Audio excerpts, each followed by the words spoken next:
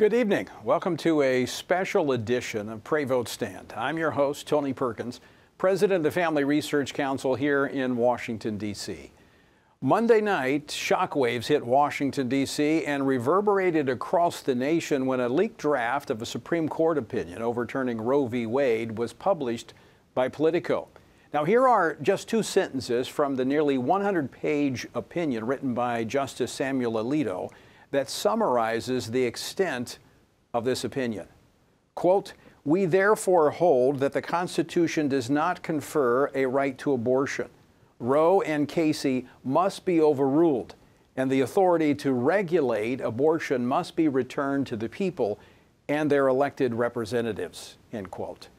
Now, following the leak, the court, in a rare public statement from Chief Justice John Roberts, confirmed the authenticity of the leaked document, but emphasized that what leaked was only a draft and not the final decision of the court.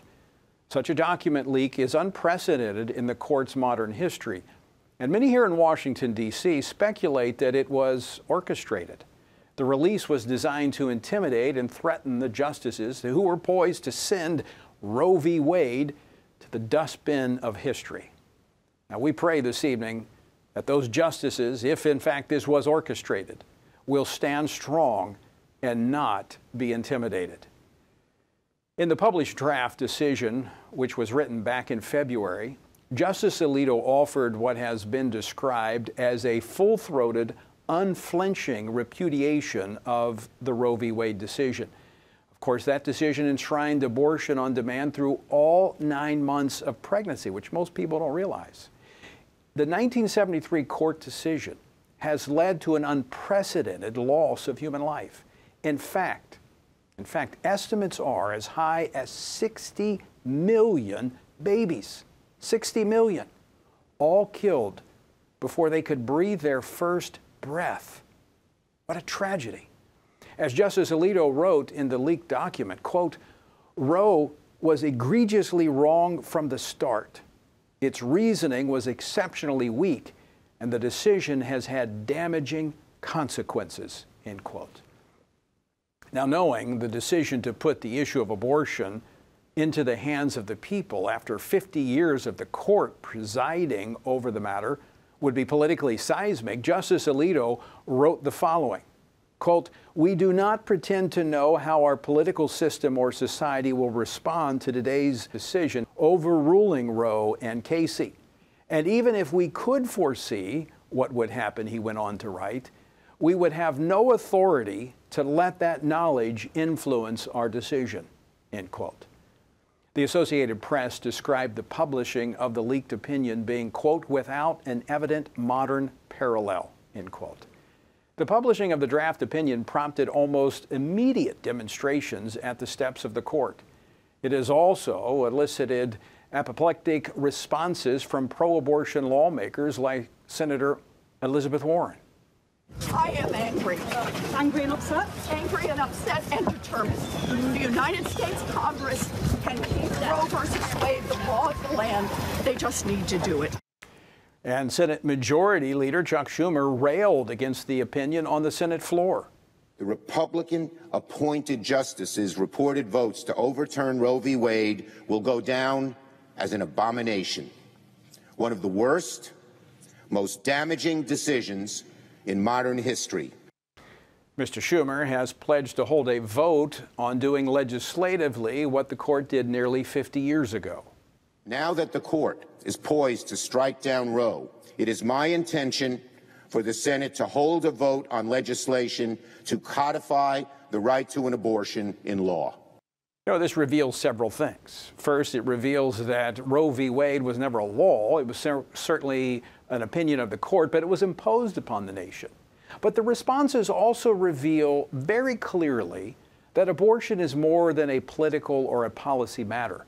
Abortion is first and foremost a spiritual issue, one of great importance. And America stands at a critical juncture of choice.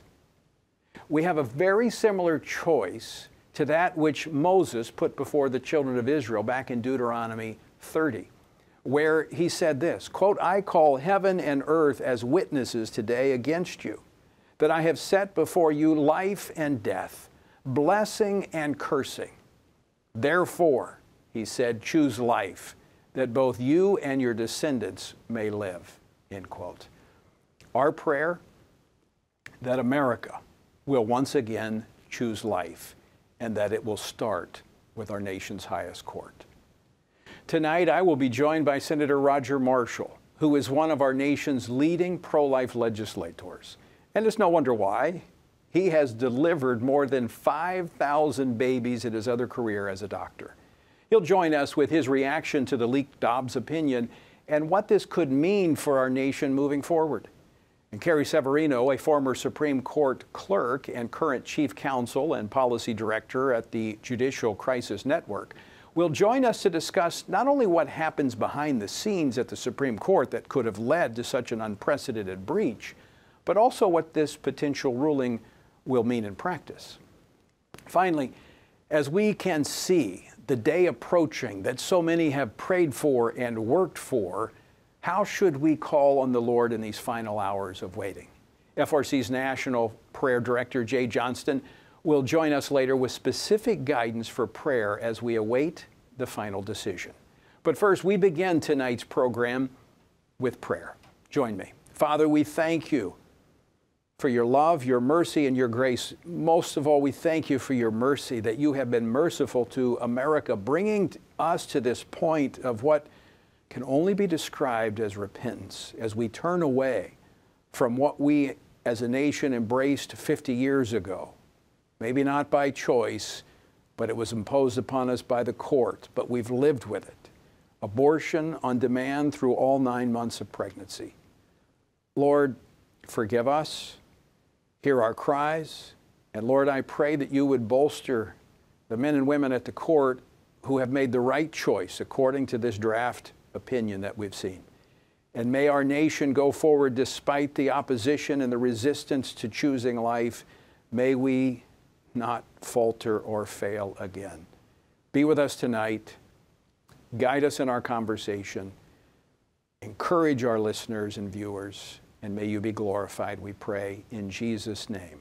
Amen.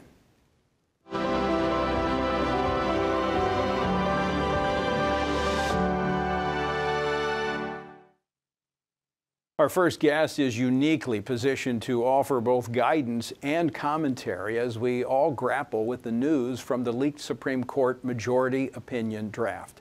Not only is he a senator with a record of one of our nation's strongest pro-life legislators, but he has also delivered more than 5,000 babies as a delivery room physician. Joining me now is our good friend, Kansas Senator Roger Marshall. Senator Marshall, welcome to Pray, Vote, Stand. Tony, I'm honored to be with you. What a day. God is alive. God is well. He's working in this nation right now.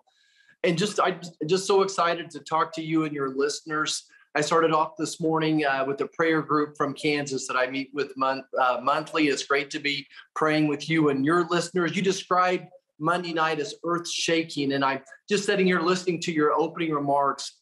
And what it reminded me of was Good Friday and Easter. Good Friday, Jesus gave his life up for us, but on Sunday, there was an earthquake, and Jesus is risen. And that's what this reminded me of Monday night, and that this should be a day we should be, I think, celebrating, humbly celebrating, but we have a lot of other issues we've got to dive into. Well, Senator, you were one of the first that came to mind when we decided to do this special edition of Pray, Vote, Stand, because I know how passionate you are for life and how, even in the Senate, just a short period of time, you've established that record. Now, I know in the first 36 hours, 48 hours after this document was published, it was leaked, that the focus has been on the leak. And I understand that being an area of focus. But I want to go beyond that tonight to look at the actual substance of this draft opinion and what it means going forward. Now, all that said, we know that it is a draft. It was written back in February. It could change. But many experts say probably not substantially. And that was probably why it was leaked, to try to intimidate justices to back away from this position. But what does this opinion, as we know right now, what does this say to us as a nation? Yeah. Well, Tony, first of all, it was an egregious attack on the institution of the Supreme Court. And it's too bad that the national media wants to go right beyond that and start talking their talking points and politicize this. But really the Dobbs case, the Mississippi case, is about returning the decision back to local courts, to state officials who were elected by the people. And I think as you start citing the Supreme Court justice's rough draft, that's exactly what he's saying is Mississippi should be able to decide what they think is right and wrong. Kansas should be able to, let's put it back in the hand of legislators rather than 9 Supreme Court justices. Well, that is exactly what this does. When you've seen the reaction of the left, they have they're leading people to believe that the court is imposing something on the nation, which is the exact opposite of what the court did 50 years ago. As you just described, this goes back to the people through their elected representatives to determine what the policies will be in their respective states. Yeah, Tony, I think it's just that simple. And the press is going to really try to make this next election all about this issue. And they're going to tell the American people that this is the end of all abortions. Now, you and I believe conception begins at life. I will fight to protect life on the land, on the air, and the sea, wherever we can. But this is certainly a step in the right direction. And Tony, if you'll just forgive me, I want us to stop a moment and think about to those long days of summer when you and your listeners, Family Research Council, was fighting to help shepherd a couple of Supreme Court justices across the finish line. Think back to when President Trump was a candidate and leaders like yourself approached his folks running his campaign and saying, "Where are you on life? Will you commit to only submitting Supreme Court justices that believe in life?" And God gave him 3 opportunities to do that. He came through. They were passed via a miracle. And we just got to all stop and celebrate the answered prayer. When people asked me 2 years ago, will Roe versus Wade ever end? Roe versus Wade is dead. It's gone. More babies are going to survive and live. So thank you. And thank you for all your listeners who back there in the dog days of summers were doing the Lord's work. Senator Marshall, it is more than appropriate to recognize that because this path, this 50-year path to this point, we've gotten here because of people who have prayed. We've gotten here because of pastors who have preached and teach the Word of God as it pertains to the sanctity of human life. We've gotten here because of men and women who have sacrificially given and volunteered at care pregnancy centers across this nation, bringing a recognition of the humanity of the unborn. And we've gotten here because of men and women who have engaged in the political process, whether it's to become candidates, whether it's become elected leaders like yourself who have taken strong stands for life in that arena, or it's been volunteers in our campaigns that have put up yard signs or made phone calls or licked envelopes. It has been a team effort that has gotten us, but most of all, we give thanks to God for being merciful to us as a nation and allowing us to come to this point.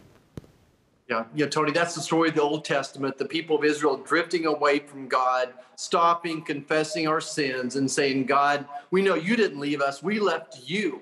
And again, just all these memories going back to President Trump when during his election process. And the people I had no idea were even politically involved would come up to me, these little old ladies from my church, and say, you stand behind President Trump. We don't know what God has in store for him, but God is going to use President Trump for something really special. And I really think that these were the moments that those folks were prophesizing to me about. And again, to your point, people prayed, they voted. They talked, they voted with their feet, and then we stood up for life the whole way. We've never flinched, and God is rewarding the fruits of those efforts. Without question. Senator, I want to thank you for joining us tonight, and I want to ask you if you would, if we close our time with you, and if you'll close us in prayer, praying for the court, but also praying for those elected leaders across America who will now have to take up this issue and advance the sanctity of human life even further.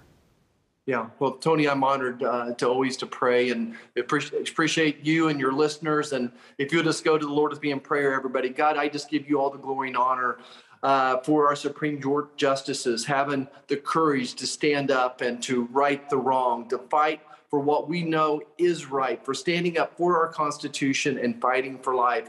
God, I pray you would keep those Supreme Court justices and their families safe. They are literally physically being threatened as we speak. There are protesters at their homes. God, just don't give the evil one a chance. Again, we just ask for your blessings on this country. I'm so grateful for Tony and Family Research Council, and just give them guidance as they help shape America's next steps. Thank you so much. In Jesus' name, amen. Amen. Thank you so much, Senator. Always great to be with you. Thank you, Tony.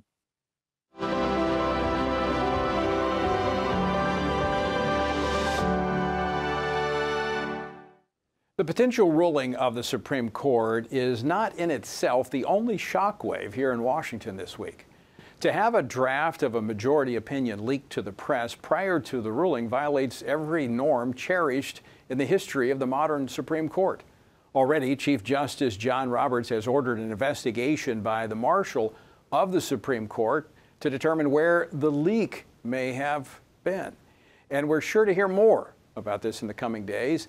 But back to the potential ruling itself. It's important to remember that even if something resembling the draft of the majority opinion goes on to become the final decision, this will not only represent a overturning of Roe v. Wade, but this is empowering the people to determine their future as it pertains to one of the most important issues that is facing America. With me now to talk more about this is someone who knows a little bit about the court. Carrie Severino has served as a law clerk in the U.S. Supreme Court to Court Justice Clarence Thomas, and she is now the Chief Counsel and Policy Director of Judicial Crisis Network. Carrie, welcome back to Pray Vote Stand. Thanks, Johnny. Now, we've had so much to react to since this news broke Monday evening. First, it was all about the leak and where did this come from, and that's important. But as you have communicated, it's really the substance of this draft that should be our focus. And I want to get to that. But first, with your experience working in the Supreme Court, how unprecedented of a breach of security by leaking this document, how significant was this? Yeah, you know, especially for a lot of people like us around DC, leaks become kind of, it's a popular technique. It happens all the time. So you kind of brush over the fact that this happened. But at the Supreme Court, that is not the way things go. It is highly close the way they hold things. I would never have been allowed to leave the building with a piece of paper like that of internal documents. I had to be careful, work long hours to get all my work done at the office because you couldn't leave the building with it.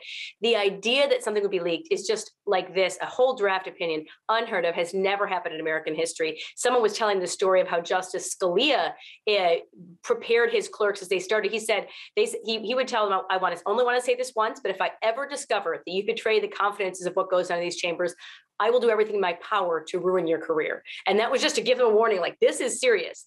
It's really shocking. It's a betrayal of trust. And as you alluded to earlier, it creates real even safety risks for the justices themselves, because people can think, hey, the only way to stop this opinion is to attack one of the justices themselves. And so I think this is really an indication of the direction our society has gone, where it used to be that the whole legal community would have supported that and said, hey, regardless of your position, we're never going to respect this person the same way if they do this. And so it keeps people in line.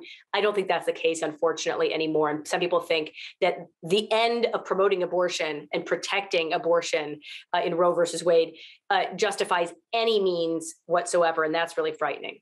Yeah, it kind of reminds me, we're in our 2-year Bible reading plan. We're in the book of Judges, and the very last verse of the book of Judges talks about how every man did what was right in his own eyes. And I think that's where we are really in America, where people justify the means based upon the end of their wanting to accomplish, in this case, to protect abortion. How many people would have access to this draft opinion? It would have been the justices. That's 9 people right there. Each justice has 4 clerks who would have probably had a copy of it.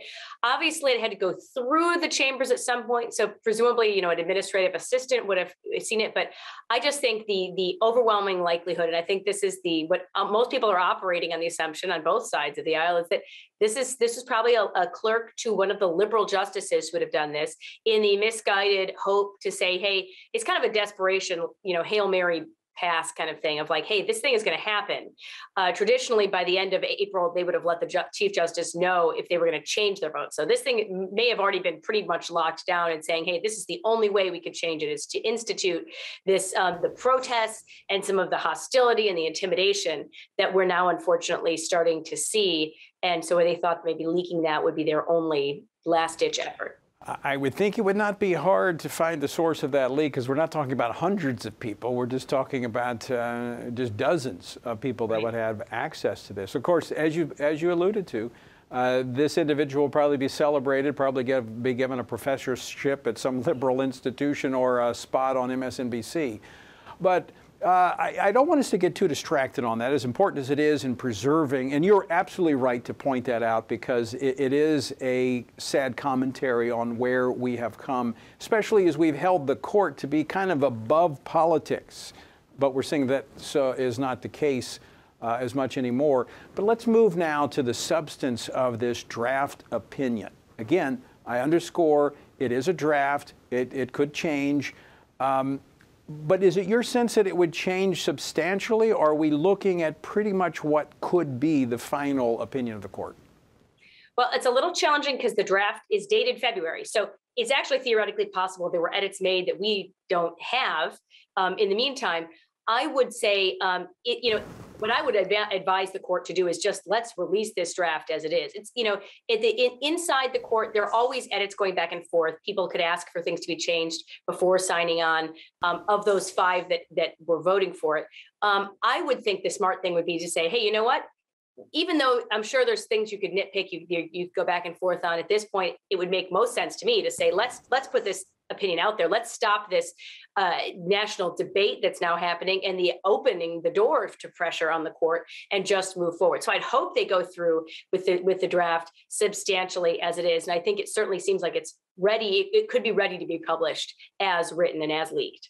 Now, we know how significant of a moment this is, based upon the way the left is reacting and, frankly, overstating what the court is doing here. Because we're hearing about, these are elected leaders. These are smart people who are basically saying the court is imposing on the nation these restrictions, which is absolutely not true. I mean, this is actually returning it to where we were 50 years ago, giving this back to the people through their elected representatives, is it not?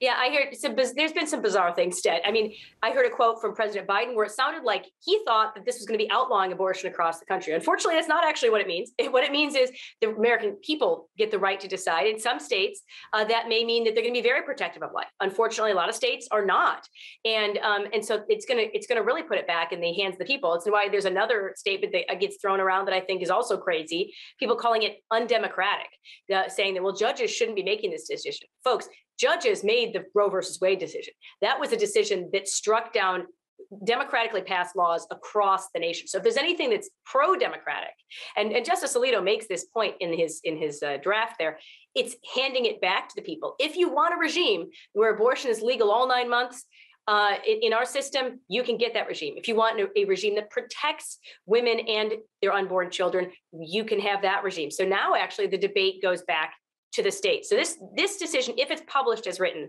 doesn't mean pro-lifers' job is over. In fact, in many ways, it's just beginning. Yes, absolutely. And I think that's so important to underscore, because I think, I don't mean to be critical, but I think there are some in the movement that just want the work to be done for them. And frankly, anything worth having is worth working for. And I know many, like yourself and others, have worked for years to get us to this point. But as it goes back to the state, it means that we just have to redouble our efforts. In fact, we've made tremendous progress in the last decade in terms of where states have come to this issue. I mean, we will automatically have about 22 states that have trigger mechanisms in place that make abortion illegal in their states. And I think we go to work in the others. to advance it even further. So this is it's a great opportunity for those who care about the sanctity of life when this decision comes forward. Carrie, I'm going to ask you if you wouldn't mind closing our time together in prayer, and knowing the pressures there at the court, if you wouldn't mind just praying for those on the court in these, for their safety, as we've talked about, for their families, and for the peace just to surround them as they move forward in releasing this opinion. Sure. Let's pray in the name of the Father, and the Son, and the Holy Spirit. Lord, you are the God of justice. You are the God of truth. You are our heavenly King, our consoler, the Spirit of truth, present in all places and filling all things. We ask that you would fill the members of the court this day with your peace. Keep them safe in your hand. Give them the courage to do what is right. Help those who are having trouble seeing that to be converted, to understand the importance of truth, of justice, of your truth. We thank you for this country that gives us all of our freedoms. And we pray that you would give us the ability, since we have a voice in our government, to make that a voice for justice and to bring about a country that would honor you. We ask all of these things in the name of the Father, the Son, and the Holy Spirit. Amen. Amen. Carrie Severino, thank you so much for being with us tonight. Thanks.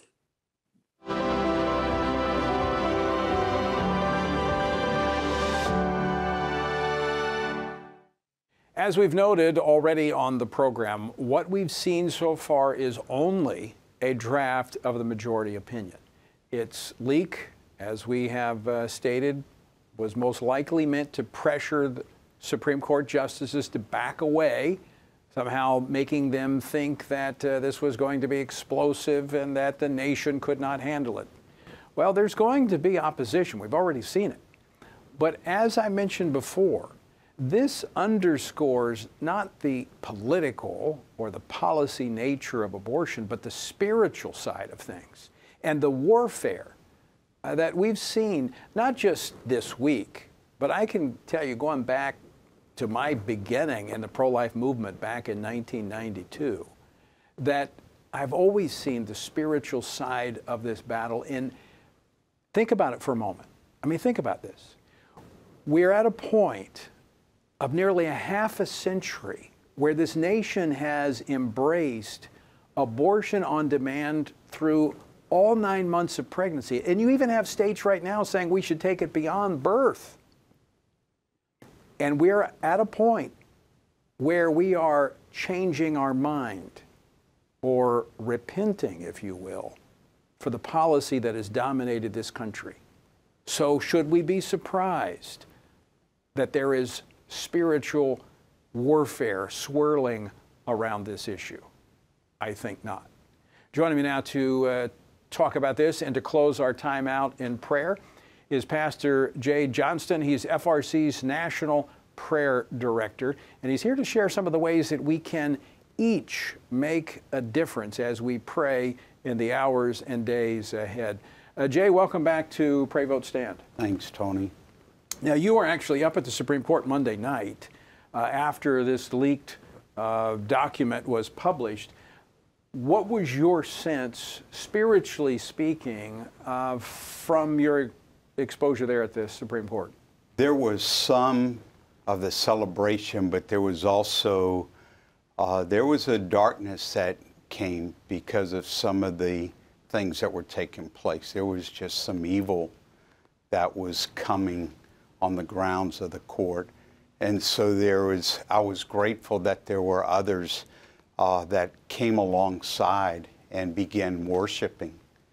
And we know that those worshipers go out in front. And so there was that sense taking place. And so it was one of those that was like, thank you, Lord, for this happening, but we know we're not at the finish line.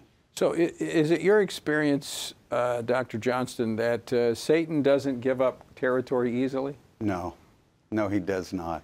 I mean, he's not going to wave a white flag and walk away. No, he will not walk away. This morning as I was praying before the dawn hours, walking around the court. What was impressed upon me was we need to persevere. We need to keep pushing in as followers of Christ and recognizing that this is life. And even yesterday afternoon, that all that was going on, where thousands were being bussed in, that old hymn we would sing of Rescue the Perishing, Care for the Dying was just so impressed upon my heart. I was weeping because realizing that these are people that need Jesus, just like I need Jesus.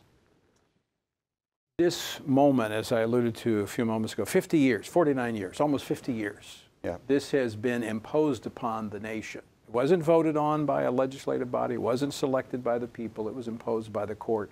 Now, if this opinion holds, it goes back to the people through their elected representatives. And again, I think we get the choice that Moses gave the children of Israel. Choose life. We have a choice. We can make that choice.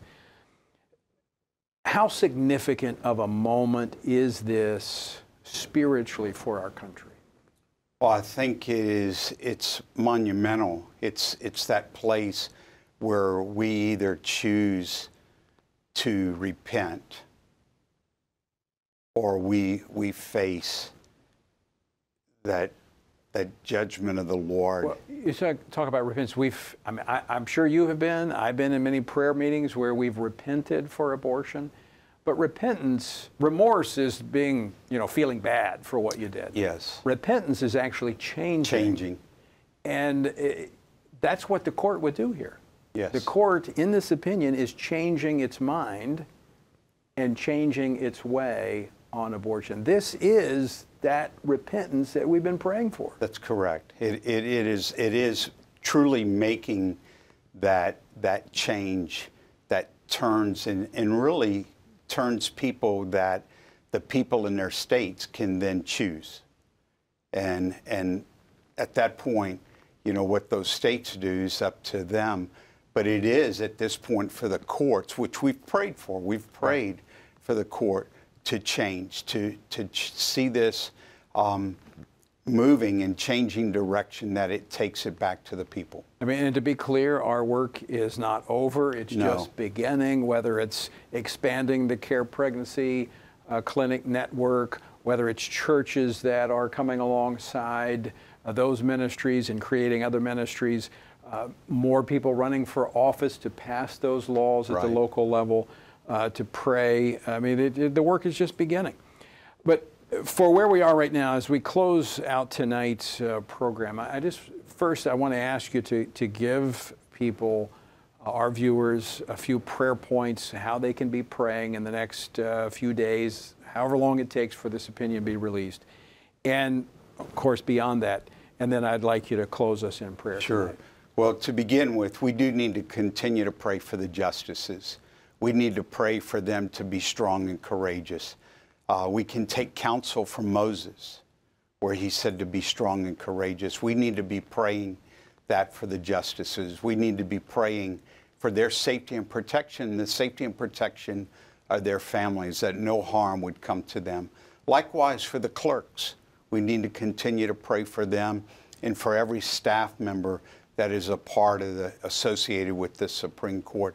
We need to be praying for those moms out there that even today are contemplating whether they're going to keep their child or walk into an abortion clinic.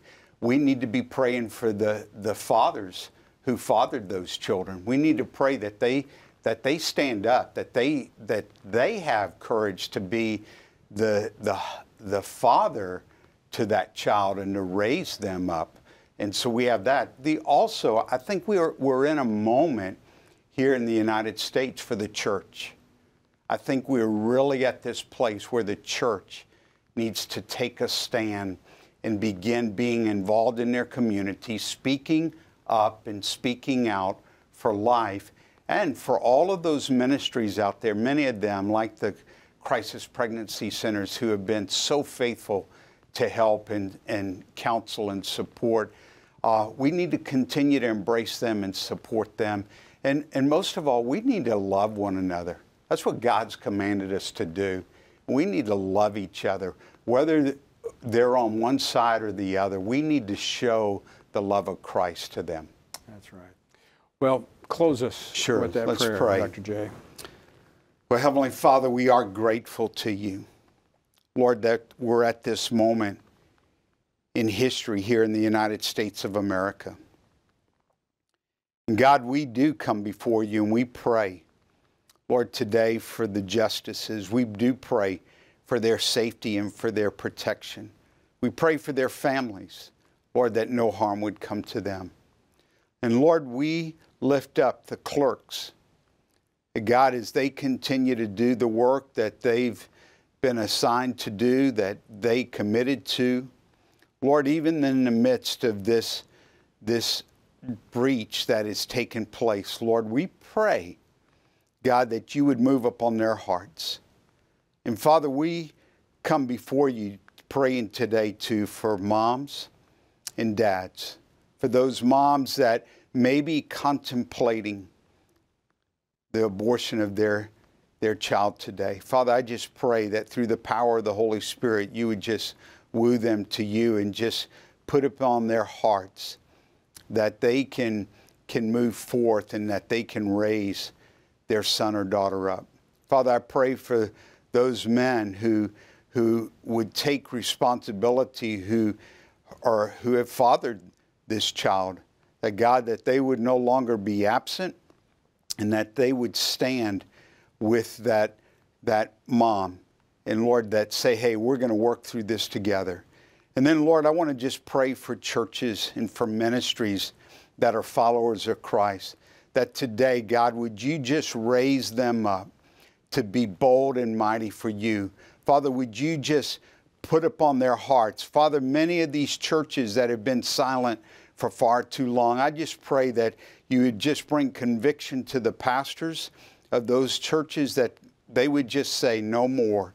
And we're going to be in this to love and to nurture and to provide and to support. And so we thank you, Lord, for what you're doing here in our midst.